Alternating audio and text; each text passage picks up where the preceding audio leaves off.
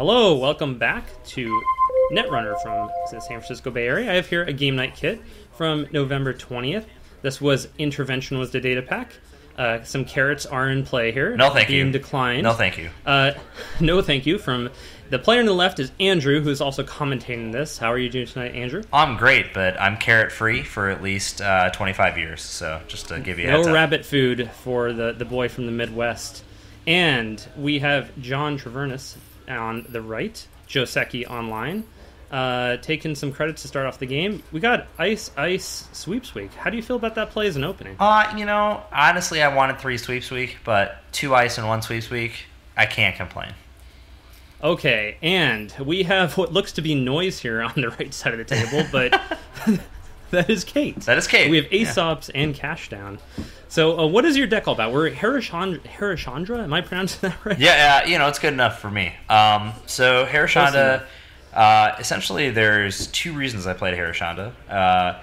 One is it's got 17 influence. That is pretty cool. And then second off, just for tempo hits, because this deck is all about tempo hits, I like to, when the runner takes a tag, for whatever reason, I get to see their hand, and then I'll use Salem's to just do the biggest tempo hit that I can.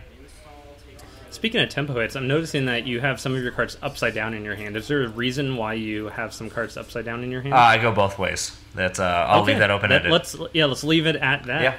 Yeah. So John here, he did take a mulligan to start a game. I don't think you did. And he had Parisha installed, and he just used that to take money, seeing that you don't really appear to be installing assets, so he might not need Parisha this game. Clot in the bin. Right. Leave it there. I'm not fast at Employee strike. No respect for your ID. Whatever. None shown. That's fine. Yeah. Oh. Ooh, good call. Yeah. See, he would have played that and would have got you do targeted marketing for employee strike, right? No way. That fizzles out, my friend. I read the rules once. Oh, you figured that out. So what did you call here? Do you remember? I definitely called Temujin.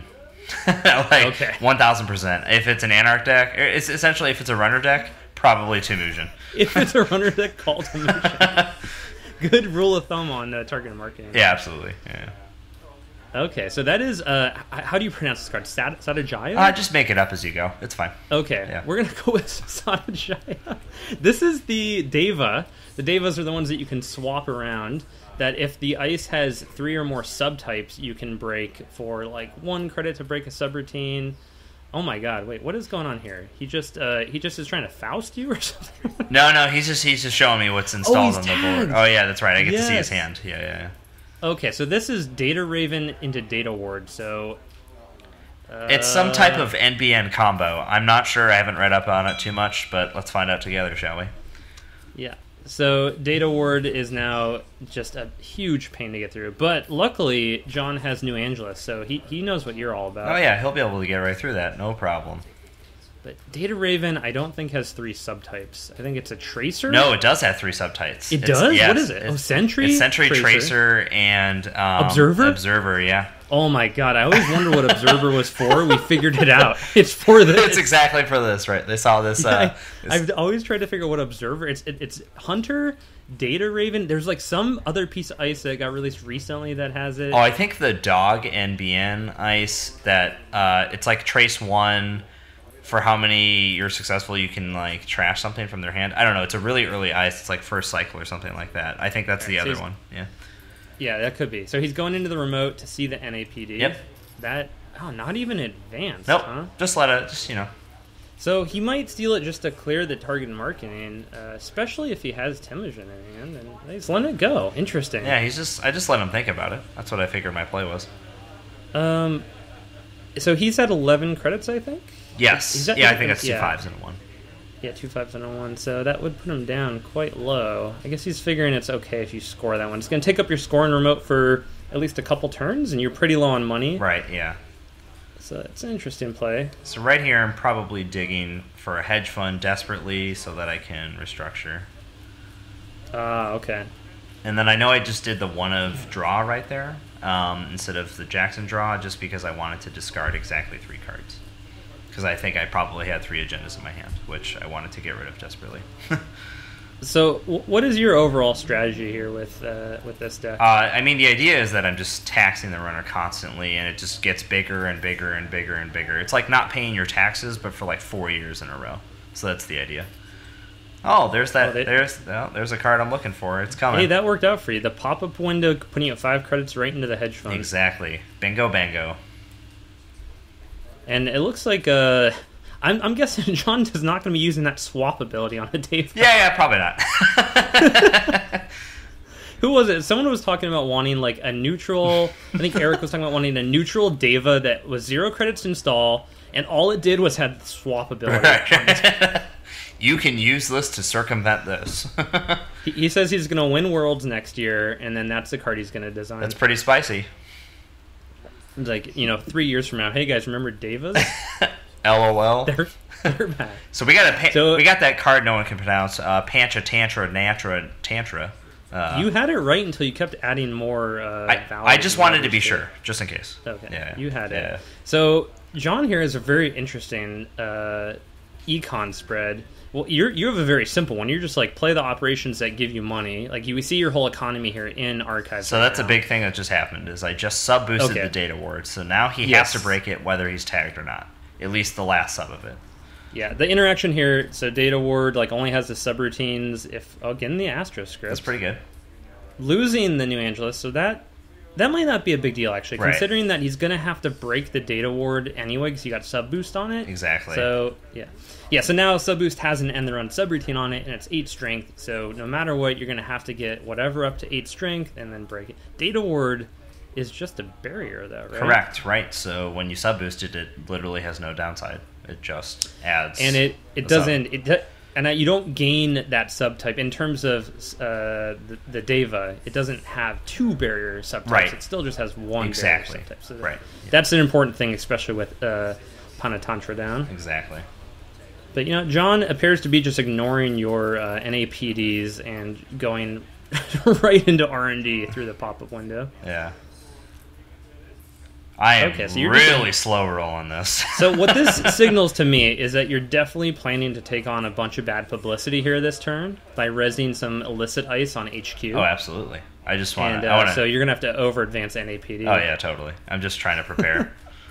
So how many games have you lost because of you're playing against Valencia with NAPD in your deck? Almost none, because... So in this version, which was just this day...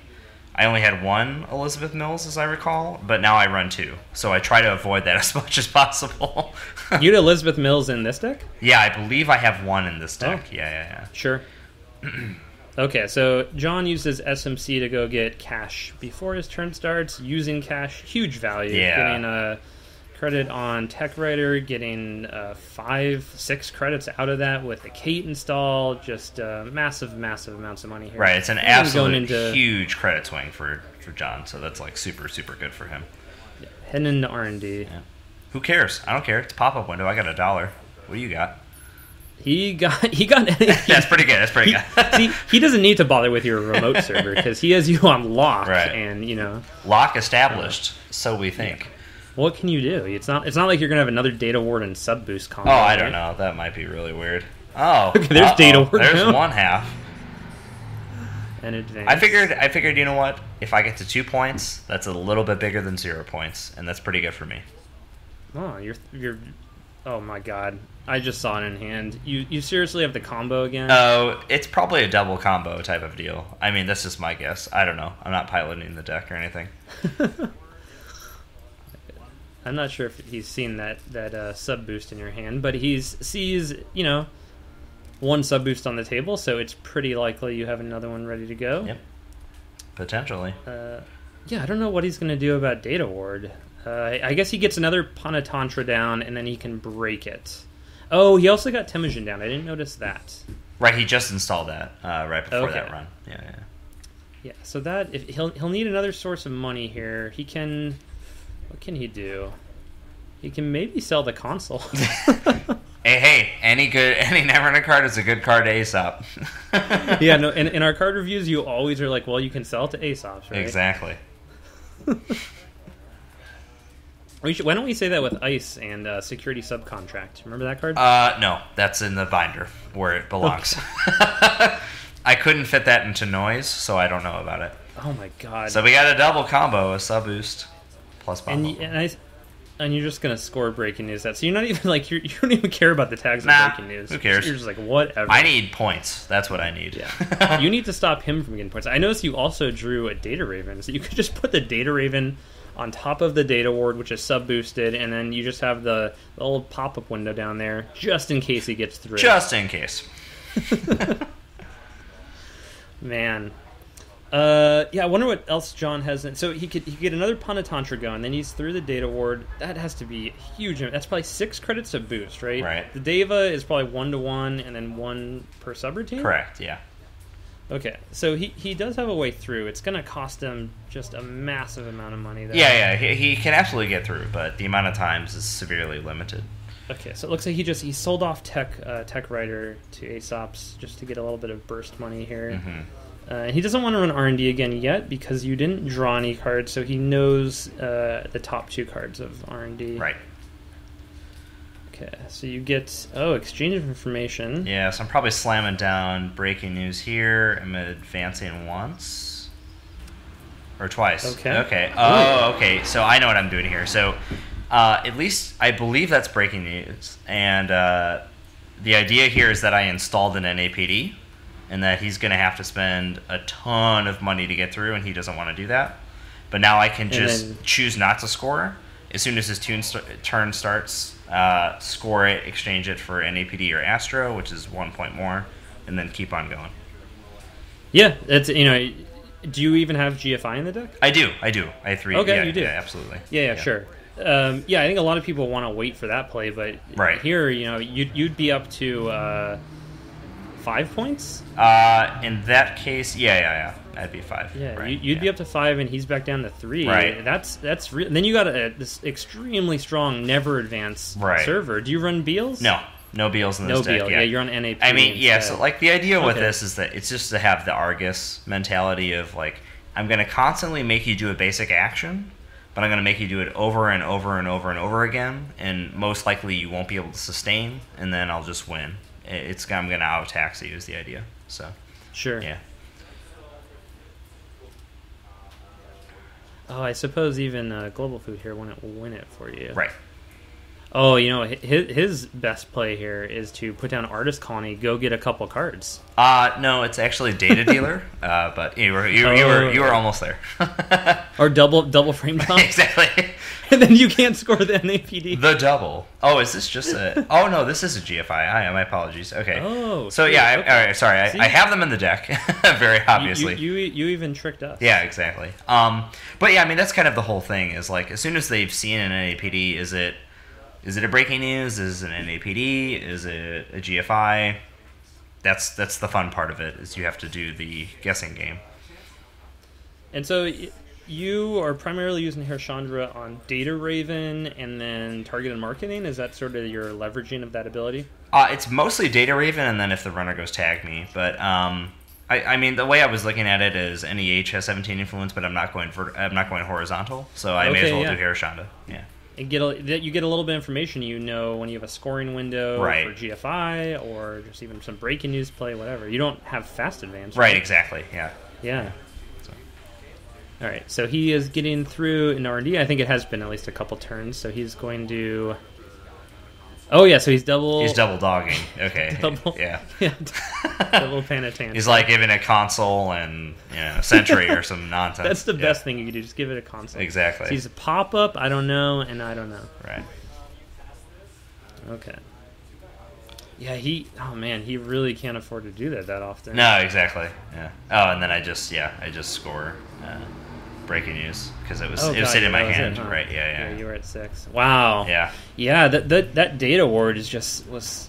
Yeah. There's no real good answer for that right now. Huh? Yeah, it's just extremely brutal. I mean, if you would have Corroder or Paperclip, I mean that stuff is really hard. And if they have something like Natch, which is super popular now, just because everyone's tired of CTM, sub boosting the data ward makes them boost at least 6 for the most part, minus Data Suckers, Ice Carver, and all that nonsense. Yeah, sure. So, no one's happy about that though. Right. Like if you sub boost, no one's looking at it going like, oh, I can take advantage of this. Exactly. Right. Like I don't know. I guess David Natch would be your best.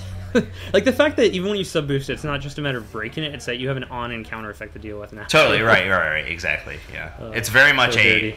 Architect type of mind where your thought process where you're like, how much text can I actually fit on this card, and then it's good enough.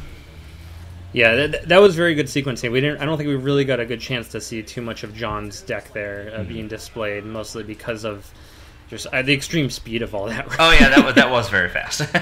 Yeah. I mean, he got set up pretty well. I have a feeling there's a little bit more going on in his deck that we didn't get a chance to really see. Oh yeah, absolutely. I didn't get a chance to play him at this tournament.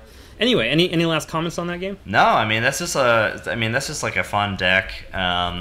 It's certainly susceptible to card order. I do run Sunset in that deck, which is other binder fodder, if you will.